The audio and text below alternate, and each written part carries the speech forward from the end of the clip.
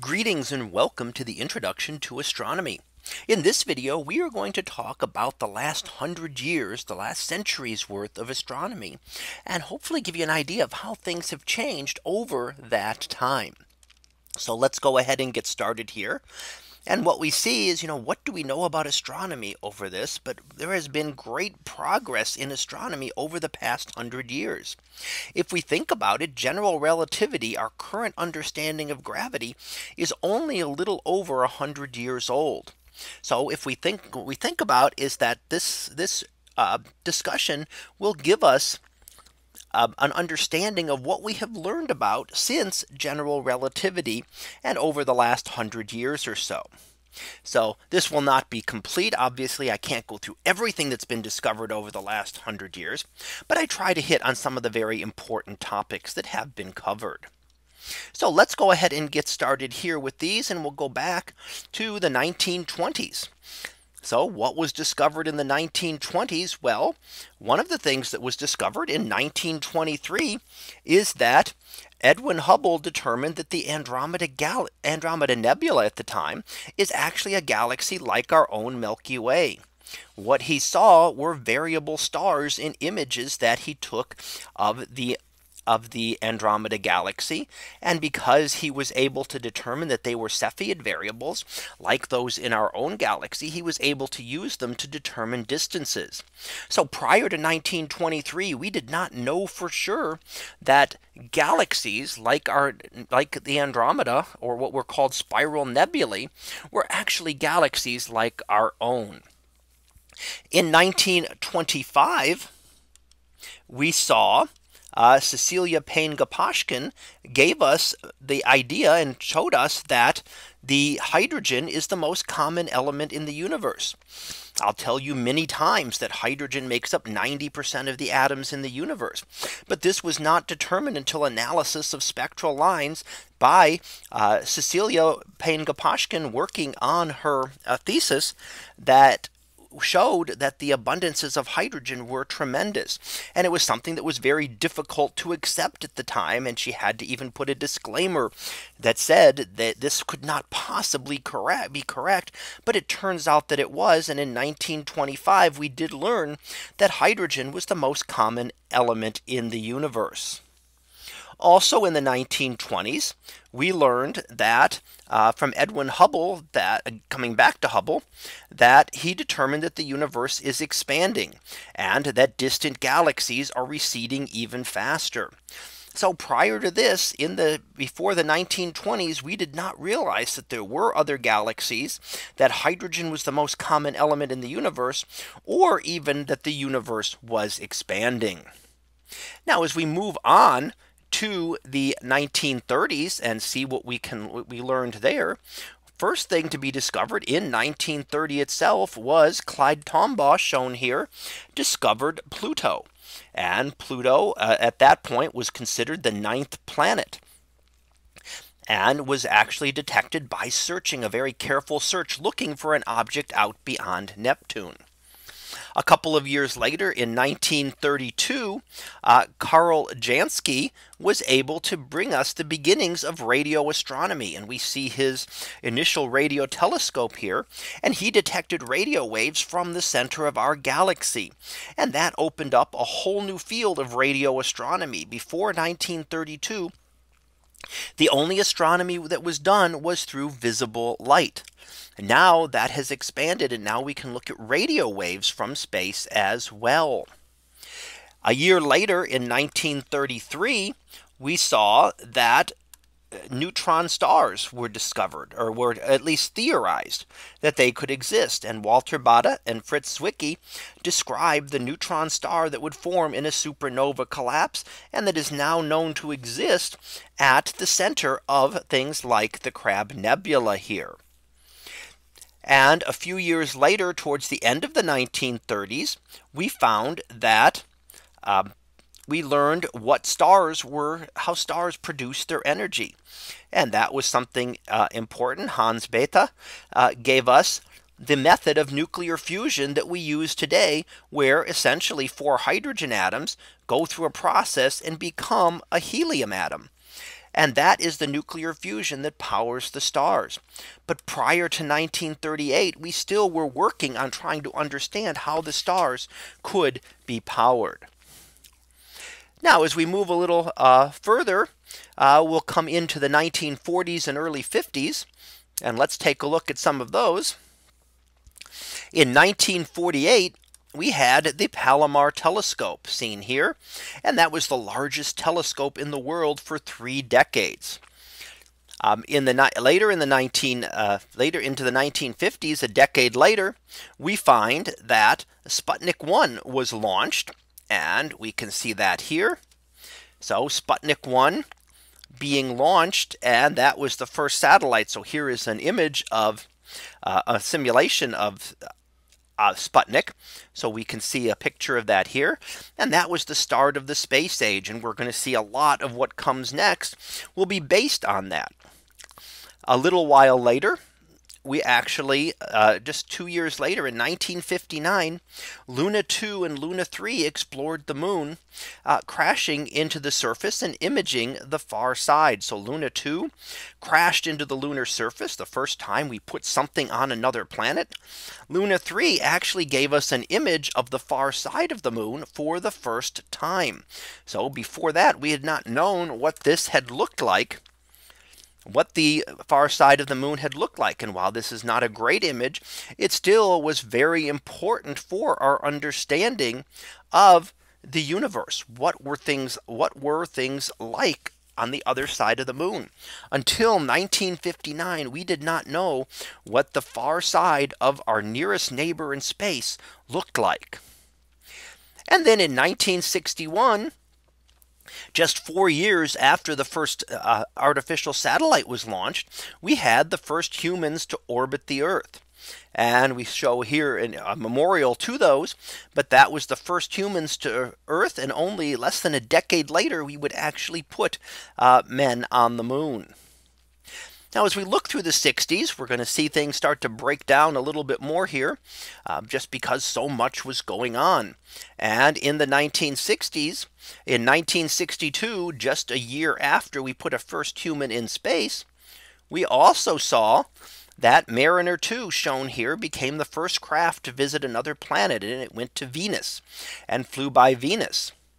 Also in 1962, Martin Schmidt was able to discover that quasars are actually active galaxies and therefore the most distant objects. Quasars are quasi-stellar radio sources, meaning they looked like stars, but were eventually found to be supermassive black holes receiving a lot of material and giving off tremendous amounts of energy.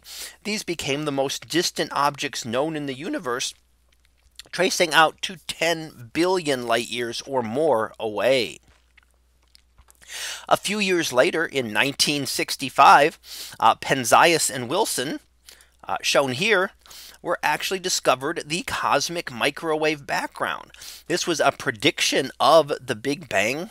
So the Big Bang predicts that this should be here, and we found this remnant in 1965 that they found when studying the sky with their telescope. Not looking for it, but actually looking to minimize the amount of noise. And they found this background noise that was coming from everywhere in space.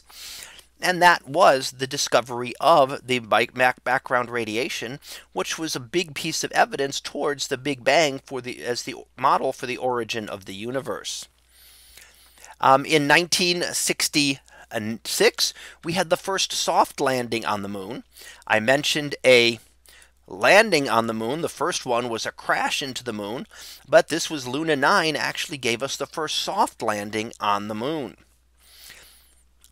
And as we move onward, then we see into the next region, we'll look at the late 1960s to the early 70s. And a lot went on there as well, as we see. First of all, Jocelyn Bell discovered the first pulsar. We looked at the idea of neutron stars, but the first pulsar was actually discovered in 1967, looking at radio emissions. In 1968, And just remember, we're only 7 years from the first man in orbit, and now we have the first manned flight to the moon. So we actually traveled to the moon this time, and that was the Apollo 8 mission that traveled and went around the moon and came back. So they didn't actually land on the moon, but again, were the first people to see the Earth from the distance of the moon and to see, even in this case, just a partial phase of the moon. Now, just a year or so later, we did have the first manned landing on the moon, shown here. This would be Apollo 11 landing. And that was the first manned landing on the moon in 1969. Again, just 8 years after the first person was in space. Now, not everything had to do with the moon, as our last couple did, but there were also a lot of other things going on. In fact, the Uhuru satellite was launched in 1970. And this, again, like radio astronomy by Carl Jansky, opened up another window on the universe. This was the first time we could actually study X-rays from space. So we were able to look at what X-rays were doing. And that's important because they are unable to penetrate the Earth's atmosphere to be seen from the ground.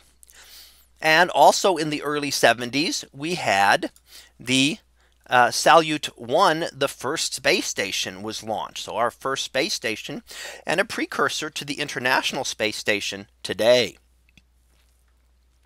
Now, throughout the rest of the 70s, we had, of course, more things going on. First of all, in 1972, Charles Thomas Bolton actually identified Cygnus X1 as being a great black hole candidate. So we could see the black hole with the disk of material spiraling around it here in this artist's conception. But the first measurements based on the orbit of the mass showed us that the mass of the object there at the center of that red disk had to be too massive to be anything but a black hole. A little bit in a couple of years later, in the mid-70s, we got our first images of the landing on Mars, landing on Venus, and that was images of Venera 9, sending back images of the surface of Venus. So that was a chance to really see the surface of Venus for the very first time, because it is constantly shrouded in clouds. And the following year, 1976, we had the Viking landers on Mars, which were able to explore Mars in detail and begin to look for signs of life. And their initial searches for life were unsuccessful, but we still look for that today. The following year, in 1977, Voyager 1 and 2 were launched to explore the outer part of the solar system. Voyager 1 would visit Jupiter and Saturn, and Voyager 2 would go on the grand tour, not only visiting Jupiter and Saturn, but also Uranus and Neptune, visiting 4 planets and giving us our only knowledge to date of the 2 outermost planets in the solar system.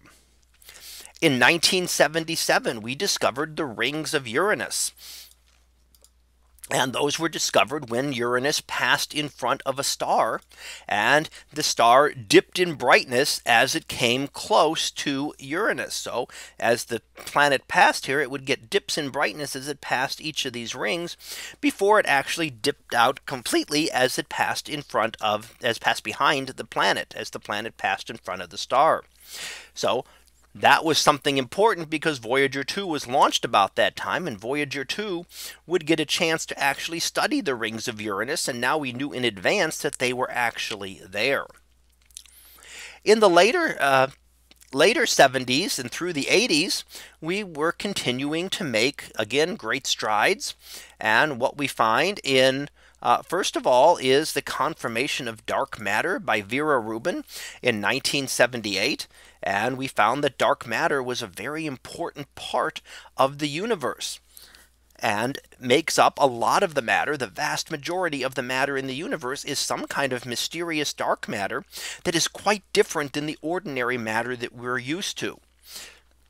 In 1983, we launched a satellite to study the sky in the infrared, and that was the IRAS satellite. And we were able to do that. That was able to then study the sky in the infrared for the first time. Now we could do a little bit of infrared astronomy from the surface of the Earth and from balloons and high flying aircraft. But this was the first satellite permanently in orbit that was able to study the sky in the infrared part of the spectrum. In 1986, we visited Uranus for the first and only time. So we were able to see Uranus for the first time and study its rings. A couple of years later, Voyager 2 made its way to Neptune and was able to study Neptune for the first and again the only time we have actually looked at Neptune up close. And we cannot see it with near this kind of detail from the Earth. And then finally, in this section, we saw Venus for the first time in great detail. We'd already seen a few images of parts of the surface of Venus, but we'd never been able to map the surface. And in 1990, the Magellan spacecraft mapped the surface of Venus, not with visible light, because we can't see visible light through the clouds, but with radar, and able then to understand the surface of what the surface of Venus was like. Now, as we continue on getting into the 90s here, and what we see is one of the very early things in the 1990s was, of course, the launch of the Hubble Space Telescope. So that was a very important thing. Hubble still going as we speak right now. And that has really opened up over nearly 30 years worth of studying of the sky. In a couple of years later, in 1992, COBE, the Cosmic Background Explorer, was launched, and that detected ripples in the radiation from the very background radiation of the universe. These ripples were actually then tell us something about how the very earliest structure in the universe formed. The same year, we actually had the first confirmed discovery of an exoplanet. So think about that. Prior to 1992, we only knew of the planets in the solar system, and that was it. This was the first discovery of a planet, first confirmation of a planet outside of our solar system. In 1998, we began construction of the International Space Station. So International Space Station, seen here in a more complete sense, was actually started in the late 1990s. And also in 1998, we made the discovery of dark energy. Dark energy has been found to cause the universe, which we knew was expanding, but caused the expansion to accelerate, meaning that the expansion is increasing at an increasing rate. So the velocities were slower in the past and are getting faster and faster as we head into the future. And this gave us that discovery that dark energy, along with dark matter, make up about 96% of the mass and energy in the universe. Well, let's move into the new millennium here, into the 2000s, and what we find, some of our discoveries. First of all, in 2005, we found the Eris was discovered, and Eris was another object in the Kuiper belt, much like Pluto. And part of that led to, in 2006, that the International Astronomical Union formally defined what a planet and a dwarf planet were. So that made that there were 8 planets, and we now have, at this recording, 5 dwarf planets that are known. The 8 planets being the standard planets that we know: Mercury, Venus, Earth, Mars in the inner solar system, Jupiter, Saturn, Uranus, and Neptune in the outer solar system, and the 5 dwarf planets, including Pluto. So we had actually never defined, previous to that, we had never defined what a planet was. And now we have found far more. So there are other dwarf planets, such as Eris, which was discovered in 2005. But also Makemake and Haumea were discovered. And Ceres was considered and moved into the class of a dwarf planet as well. In 2012, we got the first confirmation of black holes. So first visual confirmation of black holes by Suvi Gazari. And that gave us visual proof of the existence of black holes for the very first time. And in 2013, we actually discovered an extrasolar asteroid, meaning that this is not an asteroid that was part of our solar system, but something that came from another solar system and traveled through interstellar space and came close to our solar system to be able to be studied. So it was the first time we had seen an interstellar asteroid. And then as we continue and look at the more recent discoveries, 2015 through 2017. And what we see is that, first of all, in 2015, New Horizons explored Pluto and gave us our first images of that dwarf planet. From Earth, we could only see a very small amount of light and dark detail, but could see no great detail of it. And that continued on. New Horizons continued on, and in 2019 actually explored Ultima Thule and continued its mission and was able to look at another much smaller object out there in the Kuiper belt. Now, what else we saw we did get in 2015 also was the first detection of gravitational waves. Now, this was a prediction of Einstein's relativity, his general relativity, from about 100 years before. However, they were too faint to be able to be detected, and it wasn't until 2015 that we had sensitive enough instruments that we could detect gravitational waves from two colliding and merging black holes. And in 2017, we actually were able to identify the source of gravitational waves from colliding neutron stars. So, and we see an artist conception here, two neutron stars colliding together to form a black hole. And we could see that not only in gravitational waves, but now we were able to identify it in optical and in other wavelengths. So the progress in astronomy will continue. These are just some of the things that we have done over the last 100 years in astronomy.